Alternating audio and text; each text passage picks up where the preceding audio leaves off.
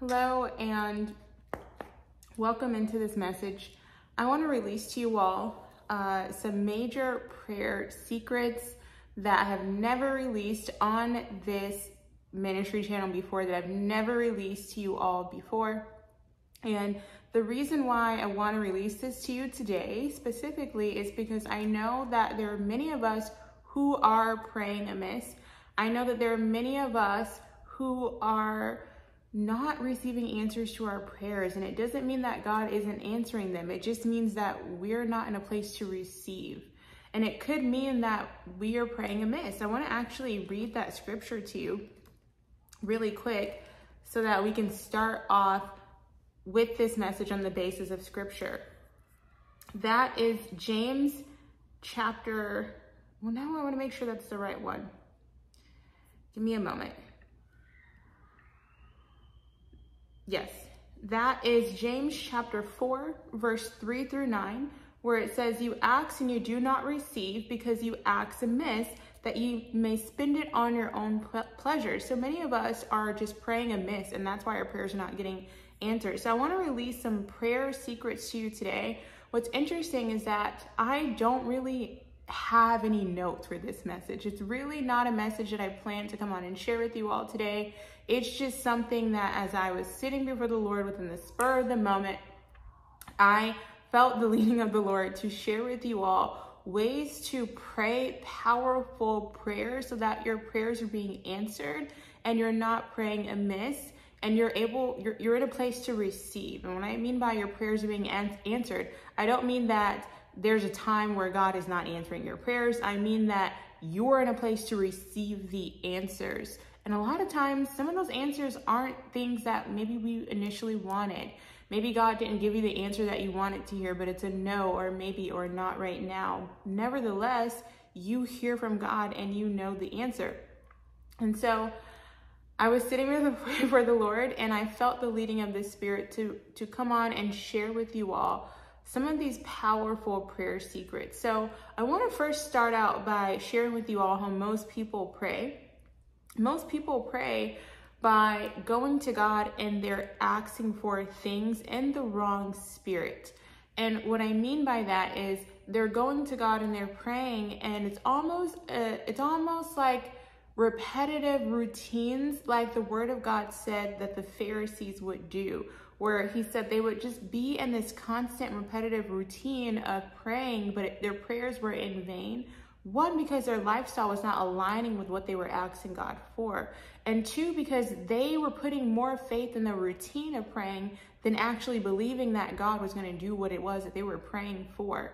So instead of going to God in the spirit of praying and asking in the sense that maybe God will, maybe God won't, we have to shift the way that we are praying to God in a way that we're not so much asking because we're leaving room for the possibility that God won't. We have to shift our prayers to align with scripture, so that way we're praying authority prayers. We're praying prayers that we know God wants for us to, and they are not amiss. They're not amiss. And so over time, I begin to shift my prayers to be more powerful. And when this happens, like I said in the last message, when you're in a season of acceleration, when your prayers begin to change, right? But when this happens, God begins to answer prayers before you pray them. I said this in the last message. I want to actually take you to a scripture that aligns with that. It says, this is Isaiah chapter 65, verse 24. It says, "I will answer them before they even call to me. While they are still talking about their needs, I will go ahead and answer their prayers." Why is this?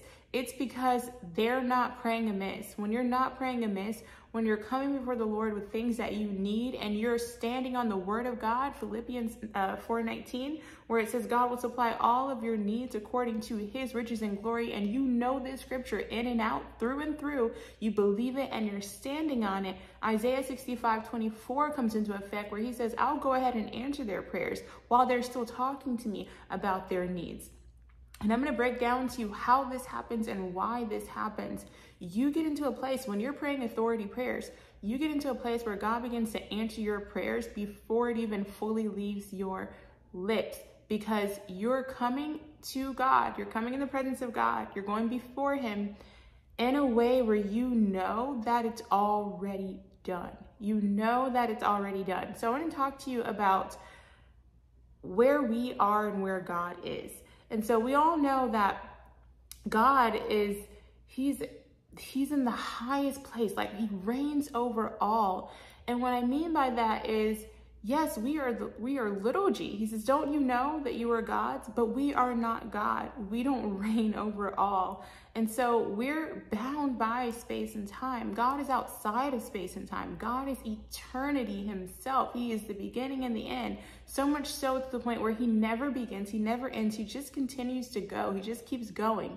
He's not bound by space and time like we are. So when we pray for things, when we pray to God, as it says in Isaiah 65:24, still talking about it, right? Still talking to God about the things that we need, asking him and going before him and staying on our feet, on our knees, right? Day and night, praying before him. He says, I will go ahead and answer their prayers.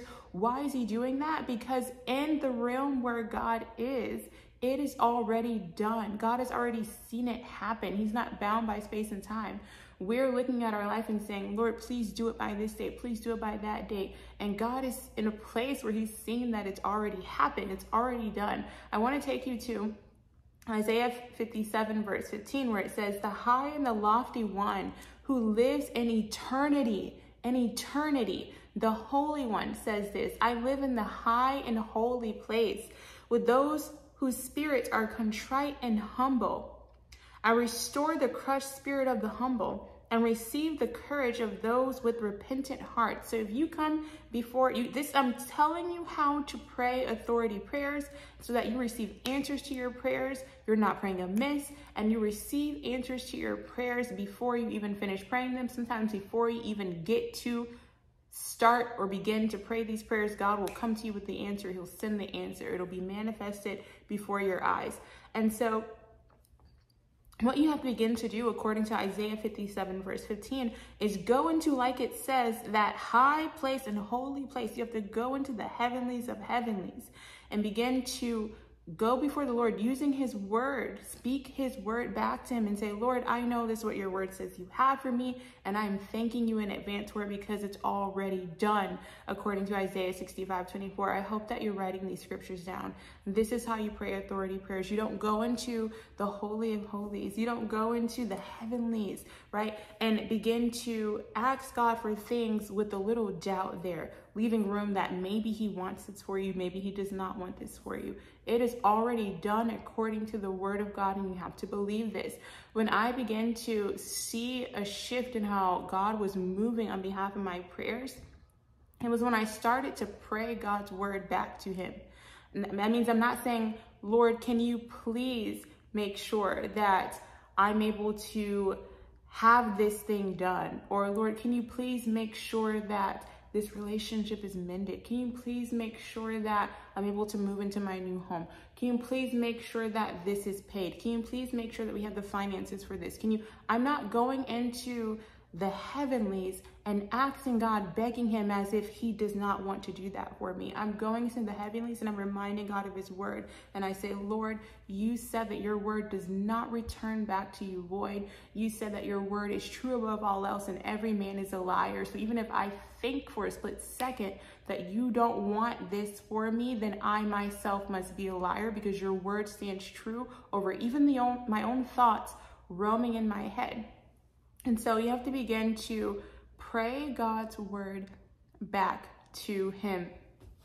I want to read you a journal entry that I wrote, and this is what I remind myself of daily when I'm praying my prayers, and I'm releasing this to you because I want you to begin to pray powerful prayers too. And so it's really just a faith walk. You have to understand that whatever desire that God has put in your heart, and it's a godly desire. Remember, godly desires glorify God, fleshly desires glorify you. But whatever godly desires that he's put in your heart, and you're wanting to see these things come to pass, and you're praying to God that he moves on your behalf for these things to come to pass, you have to understand that it's already done. There's a realm that exists outside of this physical realm, outside of what you can see with your natural eye. And that realm is eternity. Eternity. And it is where God lives. He lives in eternity because he is eternity. That means that everything that could possibly have happened in your life that aligns with God's will, he looks down over the earth and sees that it's already happened. It is already done. It's already done. This is why we call those things that be not as though they are. This is why we say thy kingdom come, thy will be done on earth as it is in heaven, because the will is already done in earth. It's already done in earth. That new home you've been asking for, it's already done in the heavens. I mean, you call it down to earth. You call God's will for your life down to earth. And I was just talking to my husband the other day. Actually the other day, it was this morning, but it feels like it was the other day. I was talking to my husband this morning about the timeline that the Lord gave me a vision of about maybe 2.5, 3 years ago, where I was sharing with him how the Lord had gave me almost an open vision of a timeline, and it looked like a conveyor belt. And what I mean by that is, imagine a conveyor belt that moves like this, and it's just constantly moving. And on that conveyor belt, there are people, hundreds, thousands, millions of people, houses, cars, events, things like this that are taking place. And there's time markers on this conveyor belt, which means that when people reach a certain time marker, that a certain event is supposed to happen. On this conveyor belt, we can't see it, but 2024 has already happened. 2025 has already happened. 2050 has already happened. Year 3000 has already happened. And here is God looking up from looking down from his perspective at this conveyor belt, and he can see all of the events in your life that have already happened. It's already taken place. So what you're doing when you're praying to God, you're not praying for him to maybe do this, maybe not do this. You're going into the heavenlies, using your faith to see things that he has for you already. And you're thanking him for these things. Why? Because it's already done. It is already done. According to Isaiah 65:24, it says, I will answer them before they even call me. While they are still talking about their needs, I will go ahead and answer their prayers, because he already knows what's in your heart. He already knows what's in your heart. Why? Because he put it there. He put the desire there. So you pray authoritative, powerful prayers, knowing that it will be answered for you a lot of times before you even get done praying it. According to Isaiah 65:24, it'll be done for you quickly with acceleration by thanking him in advance that it's already done. You're not thanking him in advance that it's already done because you're forcing yourself to believe that it's already done. You're thanking him in advance that it's already done because you know it. You know it's already done. Just because it hasn't shown up yet in front of your eyes, it doesn't mean that it doesn't exist. I talk about this all the time. It's already there in eternity. Can you believe that it's already done? Can you believe that it exists outside of what you can see right now? Can you know that? Can you not just believe it, but take it a step further and know that? Because when you go to God from that place, you come before him with a different spirit, with thanksgiving. Philippians chapter 4, verse 7. I read this scripture to you the other day. Give me a moment. I'm going to pull it up.